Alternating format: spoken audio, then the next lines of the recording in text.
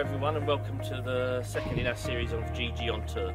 We're here at the yard of Jack Barber talking about how it is to be a young man in the racing industry, his hopes for the future, his best horses, what it's like to be part of a racing dynasty and the ins and outs of a racing yard at this time of the year. I've grown up in racing all my life. Obviously my granddad, he's always trained point-to-pointers and he had a satellite yard for Paul Nicholls. Left school as soon as I could at 16. I went to work for Paul Nicholls. I was there for 4 years and then I, as an amateur jockey, went freelance for a couple of seasons, just riding out for various trainers around. The height of me and my weight was sort of fed up of not eating properly and sort of knew it wasn't going to be my career, so thought I needed to do something that would get me going in life. So started training. With my first season I ended up with about 12 point-to-pointers, progressed through that and then sort of it built every season. Ended up being champion trainer for 3 years in a row. I was pestered, like a lot of people saying, when are you taking your licence out, when are you taking your licence out, and I felt when I did was the time to do it. So then this is our third season now and here we are now.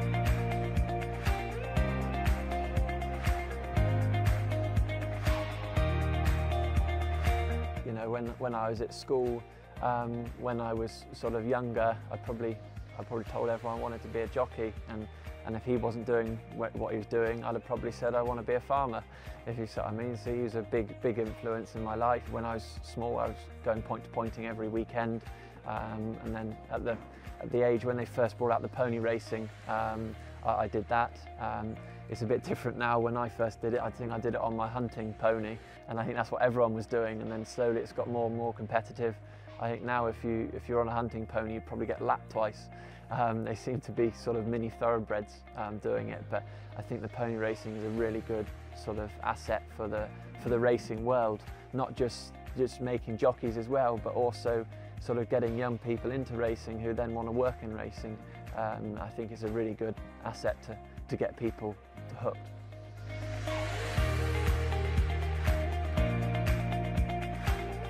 This is Le Mans Bellamy. He ran in 2 bumpers for us last year, finishing 4th and 5th. He's a really nice one for the future. He's been doing all his jumping really well this year. He's taken to it really naturally. We'd be really excited and looking forward to seeing him run.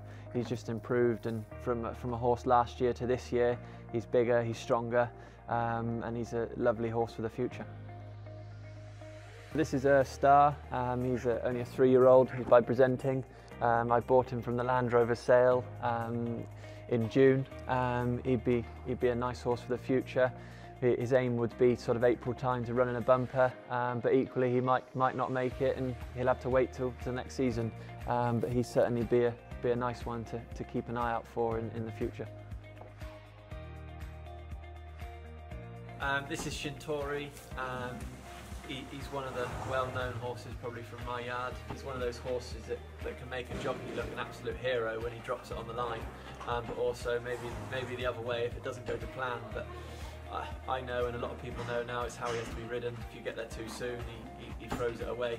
So he's certainly one of the trickier rides for a race, but no, he's done well for us and sort of going up through the ranks.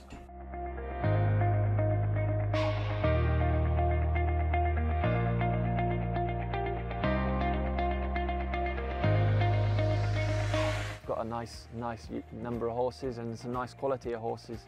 I think the staffing industry is a very hard game.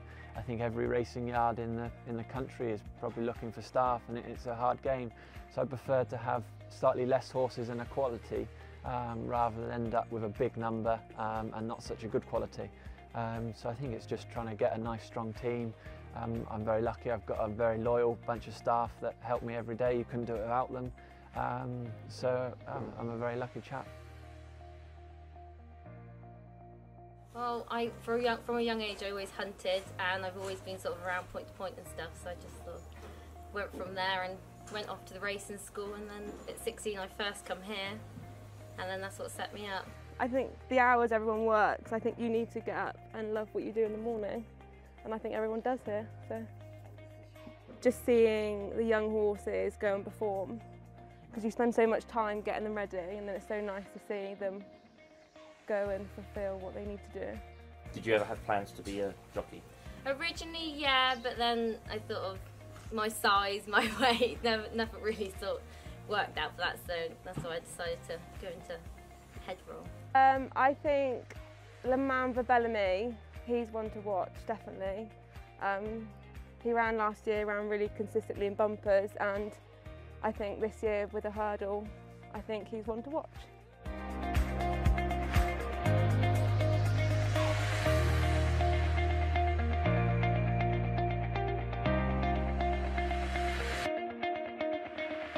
This is Roxy. She's my daughter's pony, but also she's used for the younger horses when they're on their own going to the races. She goes with them and trots into the stable yard like a champion. This is One Upmanship. He's a 4-year-old by Marla. We bought him as a 3-year-old, and he sort of last year he didn't run. The ground went away from him. He's a lovely big strong horse, a chaser in the making by the size of him. He'll go for bumpers this season, and then most probably go novice hurdling next season. So this is Flying Zara.